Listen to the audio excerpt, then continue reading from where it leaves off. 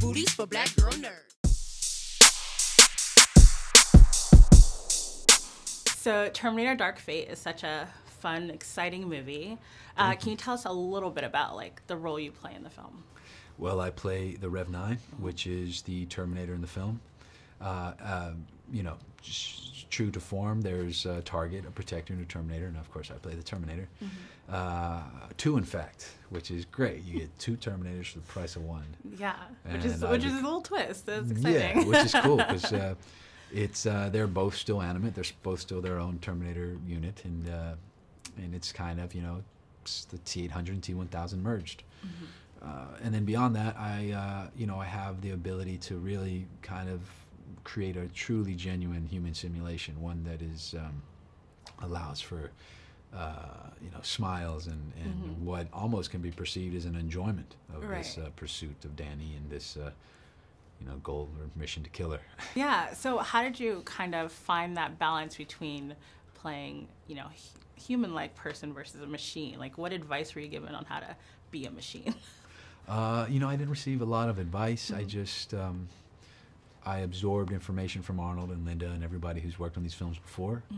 I heard a podcast once about Robert Patrick talking about his experience. Okay. And but beyond that, I think it was mostly just analysis of the films, what's good, what works, what really is, what are the building blocks of creating this monster that everybody seems to be afraid of. Yeah. And then on top of that, just be yourself, add what it is, apply your own unique. Yes. Every time I say that, I sound like Liam Neeson and Taken. Apply your own unique set of skills.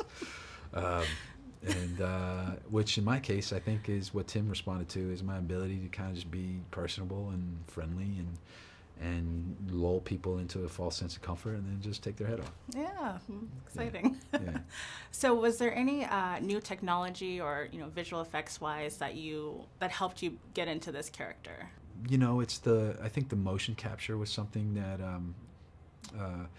the way in which the motion capture is applied and in filmmaking these days is really cool, because it's so if you know, if I needed to switch in and out, I'm playing myself, and then I need to be the endo, and it's not like there's a bunch of cameras that need to be set up and I have to put on all of the motion capture balls and anything like that. It's literally just put your mocap pajamas on and you're ready. Right. So I could just literally just run into the tent, strip down, put the mocap on, and then be out and be ready in 2 minutes, you know?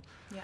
And that was really great, because it was very important to me to still be playing the character in all of its forms. And I was happy that everyone agreed that was important. So, yeah. But yeah. Awesome.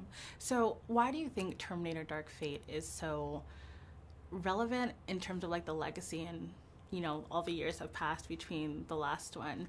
Why do you think it's relevant now? Sarah Connor's in the story, and she's returned to tell her own story. It is hers. It always has been. And so I think that was the big draw for me as a fan, and I hope that that's kind of what's going to draw people to this one. And also, it's always the films have always been a timestamp as to where we are in our relationship to technology, and I think this one also holds true. So I think all of that. I think what they'll be happy with is they're getting a Terminator movie. You know, Sarah's back, and all of the DNA of the originals are there. So they're getting what they pay for.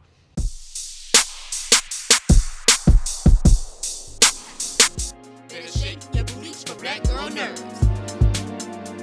Better shake your booties for black girl nerds.